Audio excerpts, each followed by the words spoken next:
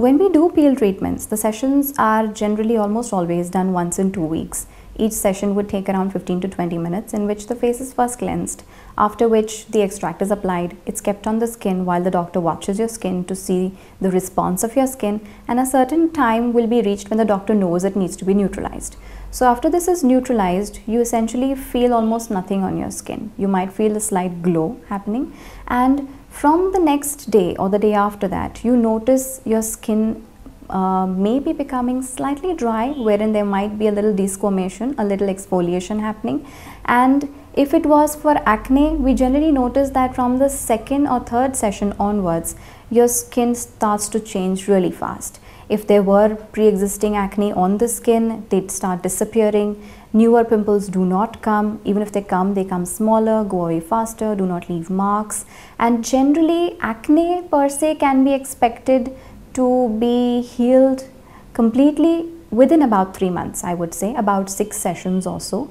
And after that, we decide on how to maintain it. Now, whatever problem was there on the skin, we treated it through peels, got rid of it, but a little maintenance is required because the person is essentially having a tendency to develop acne. So there would be a maintenance, there would be maybe a medicated cream or two that the doctor would suggest, a proper face wash, tips on how to take care of your skin so that the problem does not reoccur. And even if there is some reoccurrence happening, you can always go back to peels. You will definitely not need as many sessions as you initially did.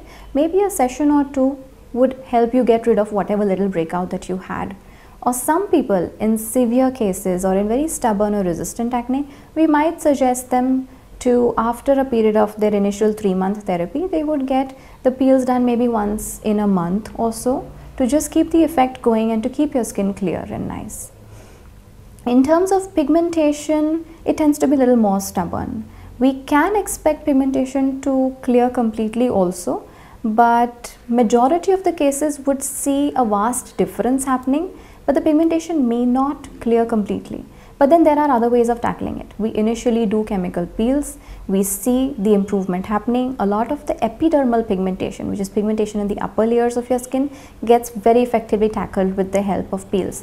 And then whatever pigmentation is left behind, which is probably slightly deeper in your skin, the dermal pigment, we could manage that with the help of mesotherapy or with the laser technologies. So even pigmentation in about 2 or 3 months, we can expect it to lighten significantly. And some types of pigmentation which is present exclusively in the upper layers, that is only in the epidermis, like for example post-acne marks or a skin tan or certain types of melasma, which is your hormonal pigmentation. If it's present only in the epidermal layer, it will clear off. In about 3 months time, with the help of chemical peels, it will clear off. In terms of anti-aging, the effects are slightly slower because we need to keep doing the peels probably for 2 months, 3 months at 15-day intervals, and after that, when we've reached a certain strength, we start doing them once a month. But those once a month peels would be slightly stronger than what you did initially because you've reached the tolerance level and you can tolerate a slightly higher strength peel, and that's when you would start seeing your anti-aging effects coming in. Anti-aging effects, it requires about 6 months or 8 months for your skin to actually start looking tighter or more glowing, fine lines to fade off. The early effects of anti-aging, which is just the dullness or just the patchiness of the skin or the dryness of the skin, that gets tackled within a session or two generally with the help of chemical peels.